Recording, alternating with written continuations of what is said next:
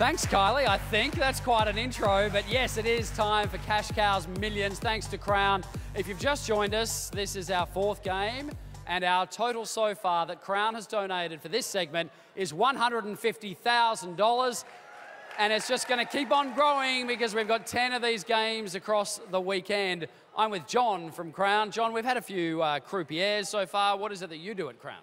Well, I'm a training coordinator for the security department at Crown Perth.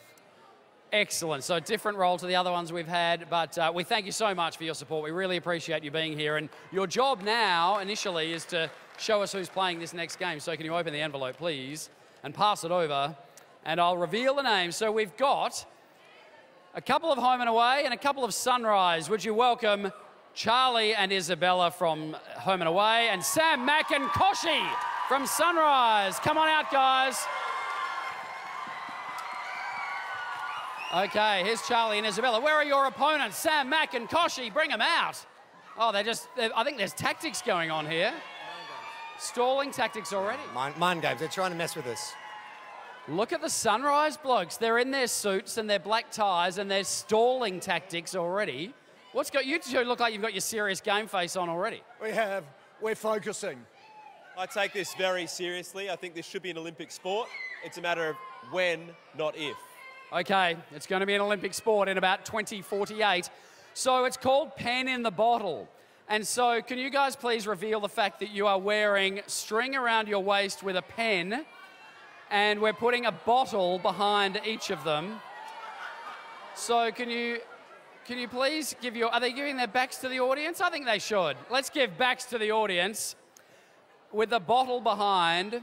And when I say go, the simple rule here is the first person to get the pen properly immersed in the bottle will win, and then they'll get to open a briefcase to reveal an amount of money.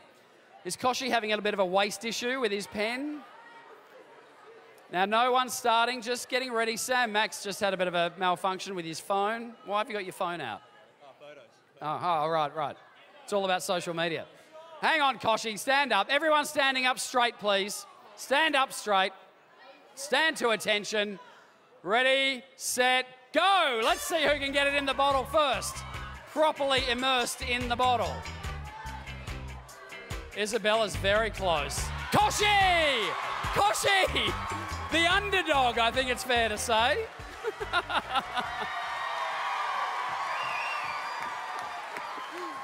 Koshi.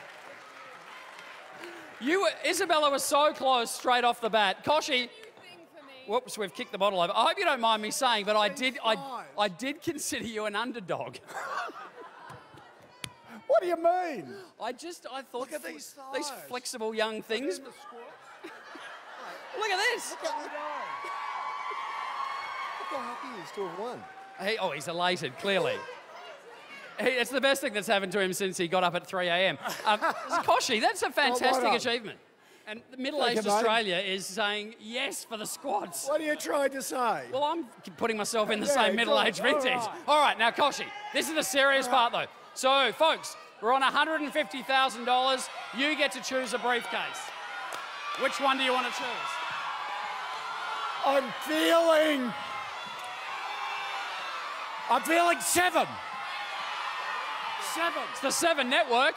Okay, let's come over here. For Channel 7, in briefcase number 7, what can you show us? $50,000! Open them all up, guys. What else did we have? $50,000. Koshi's tangled up with his pen around his waist.